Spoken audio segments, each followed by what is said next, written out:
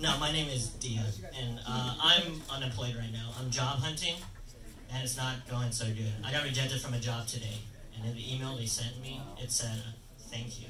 So, the email they sent me, it said, we regret to inform you, but we are looking for a candidate whose skills are more suited for the role in question. Do you know how bad it feels to get rejected from a job for being unqualified when I'm already lying about my qualifications?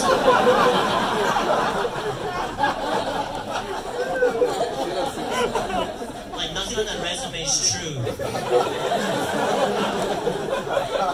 That means that even the version of me with 2 extra GPA points, 3 extra years of industry experience, and is a disabled protected veteran. Even that Diya was unqualified to become a Costco greeter.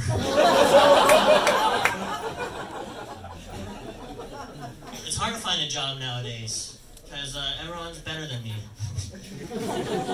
People come out real good nowadays. You ever go to a coffee shop? There's no losers in there anymore. It's just buff people studying. I hate seeing a buff person study. It's like, choose one, sir.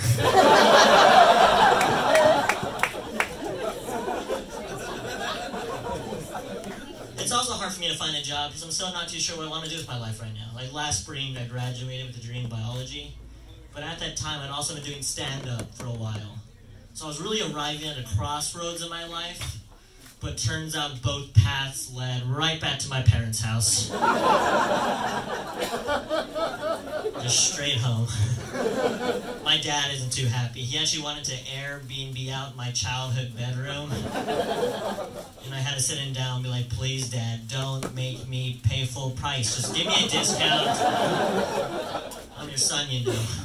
I have no shame in going back home to live with my parents. It's comfortable living and economically is the right thing to do. Yeah. In fact, hang out with your friends who live with their parents. It's so much better. Like, why would I want to hang out at John's shitty studio apartment with no hand towels?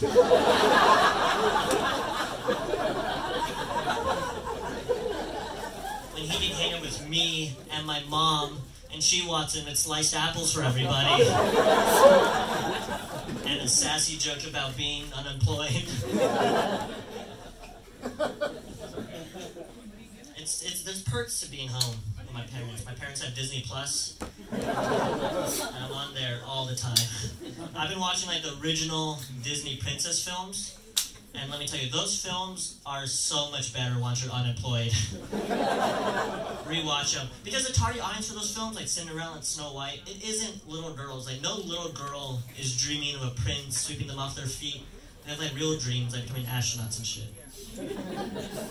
But a film about a man being like, you want to live in my castle and I'll pay for everything? That's every unemployed person's fantasy. That's my happily ever after. I relate so much to these unemployed white women.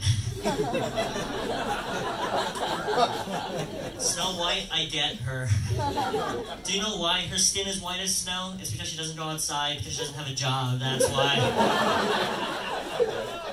This is what my skin looks like after 2 months of being unemployed. I used to be black.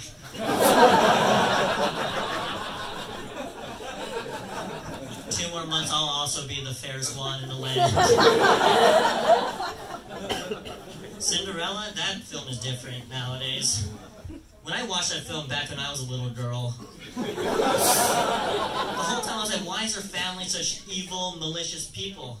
Then I rewatched it after moving back home, like, oh, that's just how your family treats you when you don't have a job.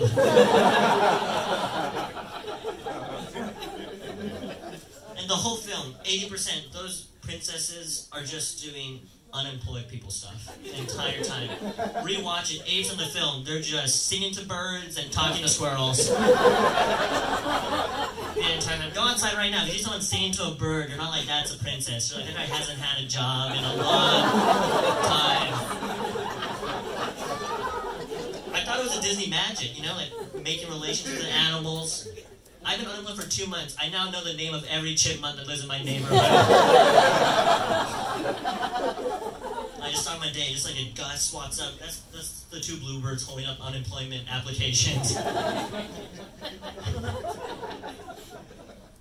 money's tight. I had to start a GoFundMe page recently to help pay for my uncle's funeral, and it's already met its goal of $5,000, which is a bit bittersweet because the GoFundMe campaign for his heart surgery did not do nearly as well.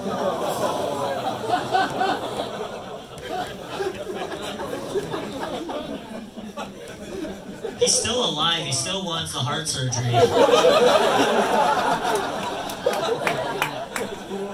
But we started the campaign for his funeral at the same time we started the campaign for his heart surgery.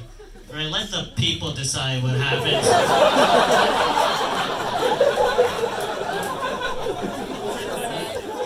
The people wanted him to have a bomb-ass funeral.